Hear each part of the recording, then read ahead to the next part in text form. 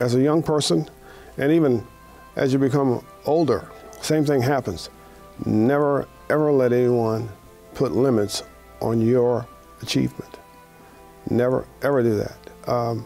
You are in charge of it always, and you can achieve as much as you want and go as far as you want, as long as you're willing to work hard, commit, and be as professional as possible.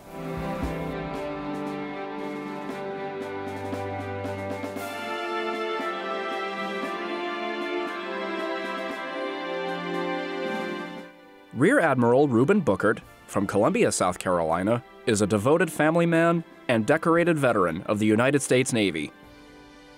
After graduating from C.A. Johnson High School and North Carolina A&T State University, Bookert commissioned into the U.S. Navy in 1975.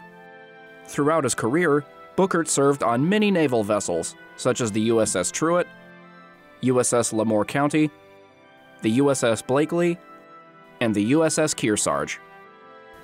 Quite a few ships in 32 years, as you would imagine. I served on the U.S.S. Truett, the Joseph Hewes, U.S.S. Joseph Hewes, all frigates like destroyers. The Blakely, I think that's all I can remember. There were 5 or 6 frigates, and then I served in U.S.S. Moure County, which was an amphibious platform ship. And then the last ship I served on was the U.S.S. Kearsarge. And that was an amphibious assault ship. The last 2, the Moure County, I was the commanding officer as a commander, an 05 in the Navy, and the Kearsarge was considered a major command or command for an 06, and at that point I was a Navy captain. The Navy pretty much prepares you for successive tours or successive assignments, so they train you at every level. There's lots of schooling. It's a pretty technical environment, so you have to remain current. Bookert was promoted to the rank of Rear Admiral in 2002. After a brief stint working in the Pentagon, Bookert was given command of the U.S. Navy's Amphibious Group 2 in 2004. Amphibious Group 2 was instrumental in providing relief efforts to the victims of Hurricane Katrina.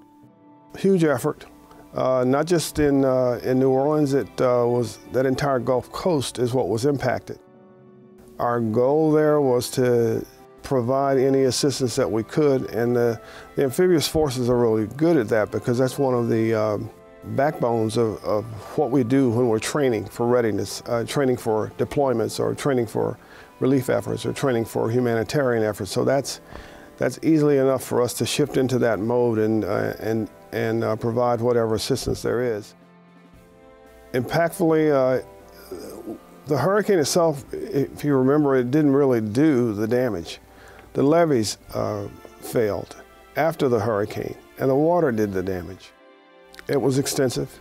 I remember going into, flying over the area right there in Louisiana, and just seeing all the devastation. And at that point, realized that we had some challenges on our hands. A lot of people were plucked off of houses and off of roofs and houses, and just on shore, and quite a bit of other stuff that I viewed. So I'll just leave it at that. Not very good.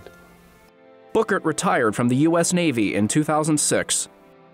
Today, Bookert serves as Chief of Support Services for the Department of Veterans Affairs in Columbia's regional office. With his esteemed Navy career and community service, Rear Admiral Bookert has earned his place on the South Carolina African American History Calendar. Learn more about the South Carolina African American Calendar's current and past honorees at www.scafricanamerican.com.